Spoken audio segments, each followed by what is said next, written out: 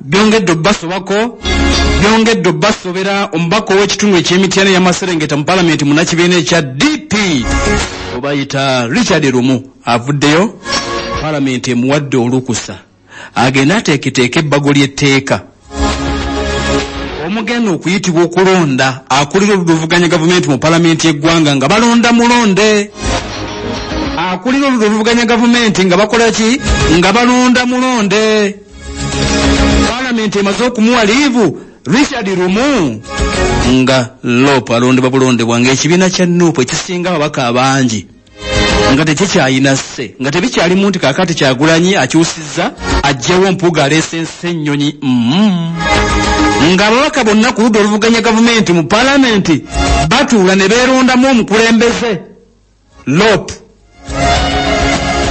yasinzidde eggulu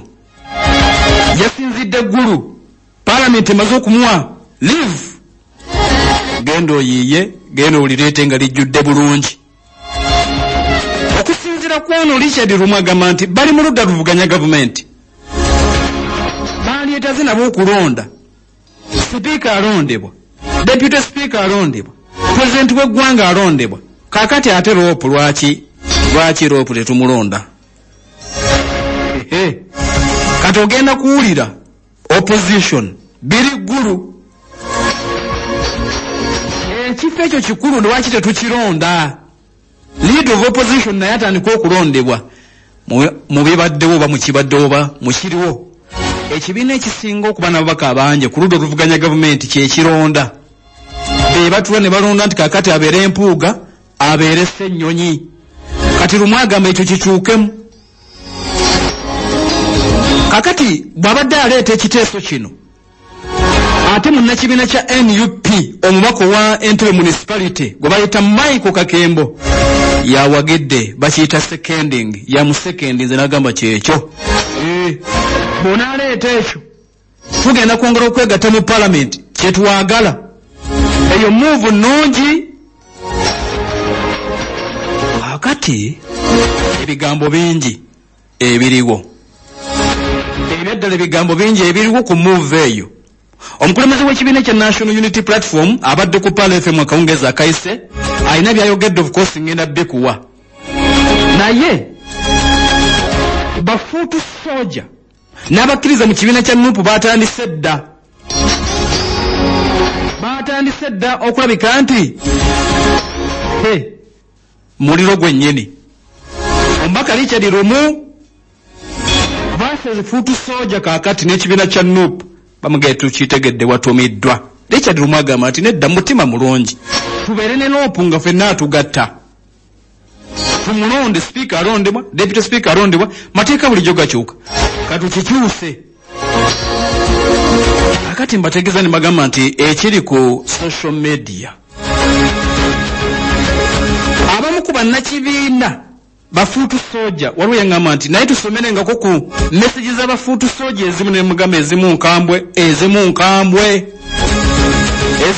nanga nti omukugu bambi olumu fisa waakadde otusomere ku message z'abafuutu soja ne muga lwaki kakati olwaliwo n'enziki waliwo fuutu soja awandiise kakati ngenda kuwa eddoboozi lya lumu nkuwe n'eddoboozi lya Kyagulanyi Robert Center mu principal naye omu ku bafuutu soja awandiise bw'ati n'agamba nti ever since Bobi Wine came in Uganda's politics kasookedde nga Kyagulanyi ajja mu byobufuzi bya Uganda many reputable people and institutions have been undressed abantu bangi abaali baweebwa ekitiibwa mu ggwanga lino ne institutions zeeyambula ziri bukunya kaakati abantu bali bukunya lwa Kyagulanyi and now they are naked bali bukunya fuutu soja bino bye bafuutu soja n'awandika n'agamba nti religious leaders are naked Kyagulanyi bwe yajja abakulembeze b'eddiini bali bukunya media houses ziri bukunya Mengo naye eri bukunya everybody who used to pretend fighting for Uganda is naked buli muntu eyali agamba nti alwanirira bannayuganda ali bukunya. Kati omuntu bw'abeera obukunya baba balaba ki? Abaye oli bw'aba obukunya kyo kyeki, oli kasita abeera obukunya baba balaba ki? Oli kasita abeera obukunya baba balaba ki? Naye okusooka kankuzeeyo foot soldier olwaleero muli represented mbasomeddeyo message emu. Naye likyali lumu wuno in Parliament to hold a leader of the opposition or a chief whip accountable, cognizant of the need to entrench democratic principles in electing a leader of the opposition in Parliament. Okusinza kuluma agamba nti ebyobufuzi bye tulimu bya kulonda, president alondebwa, speaker alondebwa, nenopuka tumulondeko, tumulonde nga ffe opposition, tutuule tulabe, tugende maaso n'okuba nti tumulonda. And chief opposition whip as representative of all members of opposition leader in the world. If there is an election there must be an election here. Where in the opposition, Madam Speaker, when we are elected, we came here. By that time you were not the Speaker. We also elected you, Madam Speaker. Now twakulonda bulungi, Madam Speaker. The very reason why you are sitting in that seat. We also elect the President. Every 5 years there is election in Uganda. Therefore there is no reason when we come to Parliament as members of the opposition we don't elect our leader. Atuliriza atadeke kulera omuntu wa bulijjo. Honorable Richard Lumu ayina ensonga ezimu ku zo ziwulidde. Bamugambye dagenda weetereza okumyewo Kiteesa ekyo gwe. Genda agambye nti buli kifu tukironda. Mye president alondebwa, speaker alondebwa, kakati ropo lwaki bamutulondera. Lopu aliko kakati go bayita Yoweri Ssenyonyi wa kibiina kya National Unity Platform abudde n'ategeeza n'agamba nti mugenzi okukikola muli leeti. Kubanga kisobola ka bulungi okutuuka 2026 mujja kukikola nga mutagetinze kibiina kya Nuupu, naye mujjukire nti Nuupu esobola okukeera enkya nga yeefuga. Kati nga tekyali ku ludda luvuganya ate tteeka liwaleeta nga walireeta kukola ki? Bategeeza ni magamba nti Robert Kyagulanyi Ssentamu Principal President w'ekibiina kya National Unity Platform asinzidde ku Pale FM wano n'ayogera ku ebyo byonna ebadde atuliza mu bitundu eby'eggulu. Richard Lumu bw'abadde aleeta atuliriza enteekateeka eno. Abalondebwa nga baagula paka NUP wezze. NUP wezze ne tumwanya obuzibu kati ayagala yaba abalonda. Okusinziira ku Robert Kyagulanyi Ssentamu Bobi Wine agamba nti ab'oludda oluvuganya gavumenti abakulira opposition mu Parliament abadudde nga balondebwa bulijjo abalondebwa nga bagulibwa. Kaakati nti bwe bamaze okujja baba Nuupu abatagulwa ne bikyukamu. Abalondebwa nga baagula paka NUP wezze. NUP wezze ne tumwanya obuzibu kati ayagala yaba abalonda atya. Mwami Lumu ow'emityana olunaku lwaleero aleese ekiteeso ng'ayagala ababaka ba Parliament mbu abali mu opposition be balonda leader of opposition. So Museveni abayagala akulondere Prime Minister akulondere ne leader of opposition.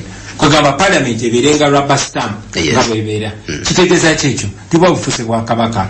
Bw'obadde olina okuyita okutuusa eddoboozi lyo kwe kulonda omubaka oyo, naye ng'omubaka oyo tebasobola musirisa kuba bw'abeera leader of opposition aba asobola okwogera abalala teboogera. Olabira Anita Mongo nga bagamba gwe Wakayima shut up, gwe shut up, bw'atyo bwakola paka tewoleseeyo oli Kichwambaya Joel Ssenyonyi. Amwise Kichwambaya agamba nti ekibiina kya NUP kyaleeta Kichwambaya Yoweri Ssenyonyi atagulika omuzibu w'okusirisa. Kaakati bagenze okulaba nga tebalina okukola nga kyekyo kyennyini ekya Honorable Richard Lumu. Ensonga lwaki okiraba nga kiriwo ekityo. So bagezaako okuwamba completely, and if that happens bannayuganda banakkiriza ekyo ne kibeerawo. Mbabuulira nga tuli wano ku Pale FM bagenda kutuuka ekiseera bajjeyo n'okulonda. bagenda kutuuka ekiseera bajje okulonda president nga bamulondera mu parliament bajja kutuuka ekiseera bitandika mpolampola olabyegana mawanga gaba ataddeko ekkulere omuntu wa bulijjo Kyagulanyi Robert Sentamu agambye nti bigenda kutandika bityo mpolampola akaseera katuuke nga n'omukulembeze w'eggwanga alondebwa mu parliament. Kakati era okuva ku ludda oluvuganya gavumenti sabbiiti eno palamenti bwebadde egenda mu maaso n'okulabika nti etandika mu bitundu atuliriza ebyeggulu palamenti we yabadde etandika okutuula sayidi eyo. Omubaka gwe bayita Theodore Ekikubo akiikira ekitundu eky'Erwemiyaga yavuddeyo n'awanika omukono n'agamba nti bannange badde nsaba ensonga zange ez'okugoba bakomishona ba palamenti tuziddemu tuziteeseeko. Sipiika n'amugamba sirika nakoye kati Ekikubo bamugambye nti oyo Katemba w'e Kampala tumuleeta ggulu twaze kuteeseza kulaba biruma abantu bamambuka kati oyo Katemba w'e Kampala toleeta Katemba wo wano. Baasirisiza Sekikubo bamugambye oyo Katemba w'e Kampala bizinensi ze tuliko wano za mambuka oyo Katemba w'e Kampala simanya tozza wano Katemba. Okuva olwo Sekikubo na kakati akyasirise bw'ati asirise. Kakati ab'oludda oluvuganya gavumenti bagamba nti ensonga ya loopu ate yo nga yakkiriziddwa okuleetebwa ku ffulu ne bamuwane liivu agende yo si ye Kampala yo yeggulu. Ezo ensonga zo zikwata ku beggulu oba